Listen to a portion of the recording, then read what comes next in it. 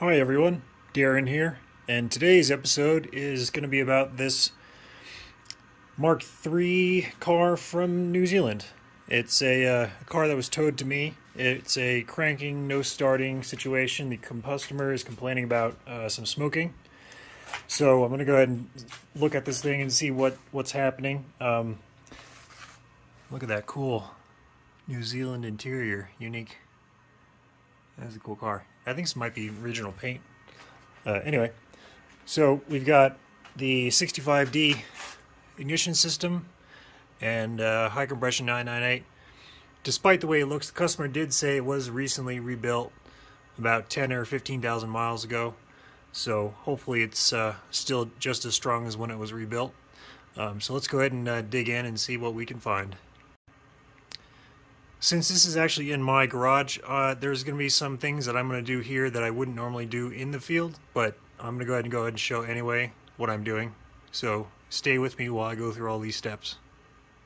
Alright, well, step one is to take this air filter housing off. He tried using starter fluid to get this started, but it wasn't working, so we'll go ahead and take this off. It's got a nice little K&N filter in there. I'll have to take a look at that condition later.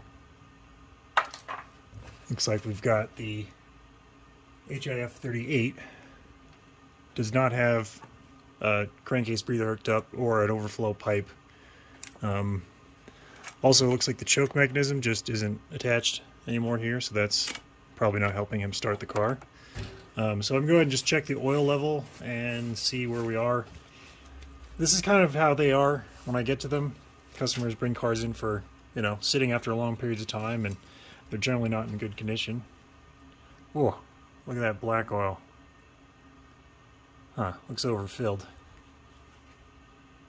Ooh, and it smells really gassy too. I wonder if this car actually has a bad fuel pump and it's leaking into the oiling system. At least there's oil in it. Alright, so next up, I'm going to pull the plugs, check those conditions, and then the customer did ask me to do a compression test, so I'll go ahead and do that while I've got the plugs out. Alright, so I've loosened all the plugs up, and what I like to do is I always like to blast them with air just to clean any of the dirt and debris away from the threads before I pull the plugs out.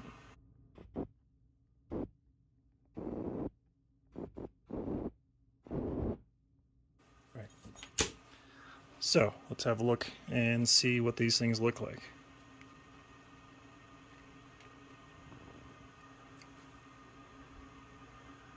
Yeah, that's what I thought.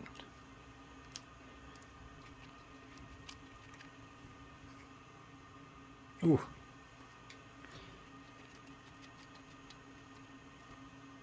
Ooh, that one's oily.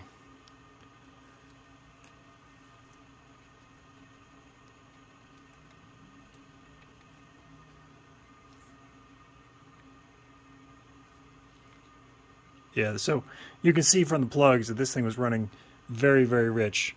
We'll note that the plugs are BPR 6 ES plugs, but they look fairly new-ish, but that is really filthy. Alright, like I said before, the customer asked me to do a compression test, so at this point I'm going to go ahead and do the compression test and see what the numbers are. So I've got the compression tester hooked up to cylinder 1, and I've got my remote trigger set up. I'm going to go ahead and open the throttle, and we'll do a compression test for cylinder 1.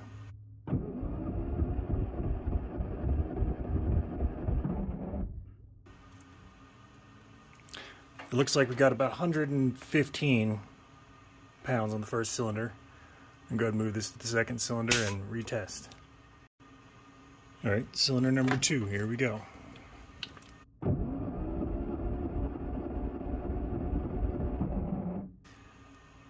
That looks about the same, 115, so that's promising.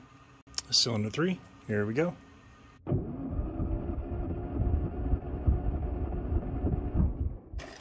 Ooh, 125. Alright. And finally, cylinder number 4.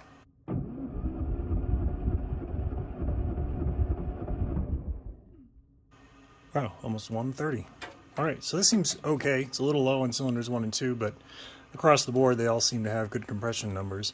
And remember, these numbers, I'm at high altitude. I'm at a mile high of elevation, or 3,000 something meters. So our numbers are always going to look a little lower than sea level just because we have less atmosphere to deal with. So I think these ones are pretty good, and I'm going to go ahead and continue on with my diagnosis.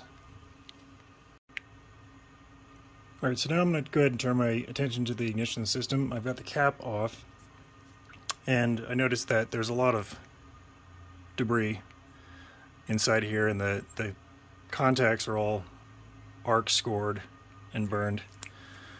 So I'm going to petition for a new cap rotor, and I'm going to go ahead and measure the ignition wires, and we'll see what these are like. I think these are probably a set of factory wires, but I'm going to go ahead and get my multimeter out and check those as well. Alright, got the multimeter. Go ahead and check for 0, or whatever the lowest resistance of your wires are. In the case of mine, it's 0.2 ohms, or 0.3. So that's what we check. And then I just take a wire here, and we'll go ahead and measure it.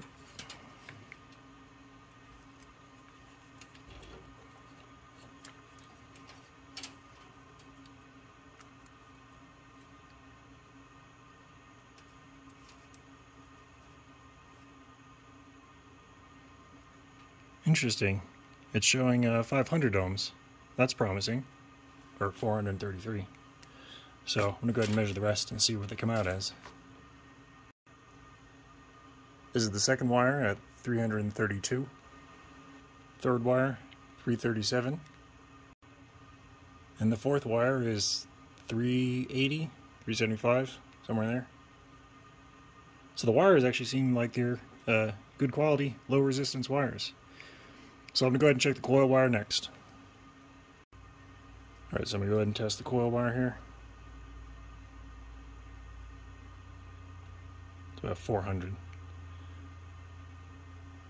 So overall, between the coil and the block, we've got between 700, somewhere in there, 800 ohms.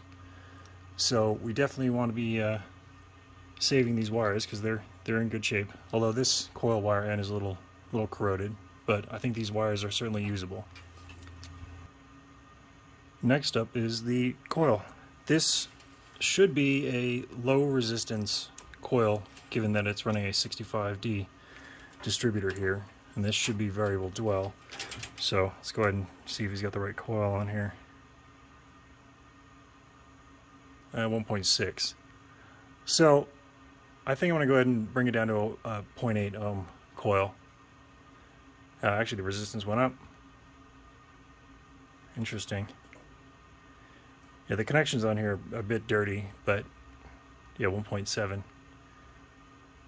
Yeah, I think I'm gonna go ahead and replace this coil with a 0.8 ohm one. So I wanted to mention that the 65D wants to have a 0.8 ohm coil, and this could be 1.5 ohm coil if it has a ballast resistor. And on this car I did not find any ballast resistor, so I wanted to go and double check to make sure that I'm not being fooled. So I'm going to check the voltage supply. And the voltage supply at the coil is a straight 12 volts.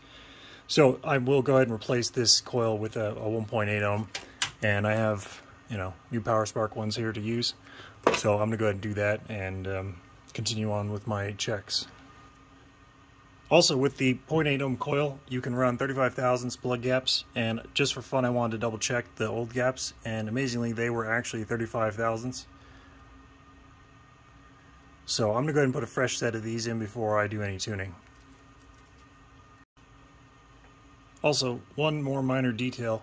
This coil had its negative post sitting up top here, and with oil-filled ignition coils, you want to have the post sitting horizontal so that the air bubble that's inside here sits up. So if this is pointing like this, the air bubble will rest against this area of the coil and cause hot spots. So you always want to make sure they rotate horizontally.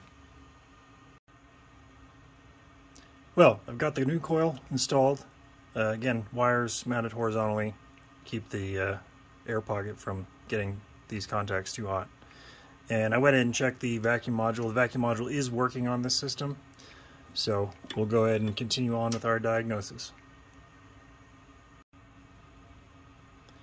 Well, I've fitted a set of new BP6ES plugs, the non-resistive type, I fitted a set of PowerSpark wires because they are the correct resistance to run non-resistive plugs, and I fitted a new cap as well.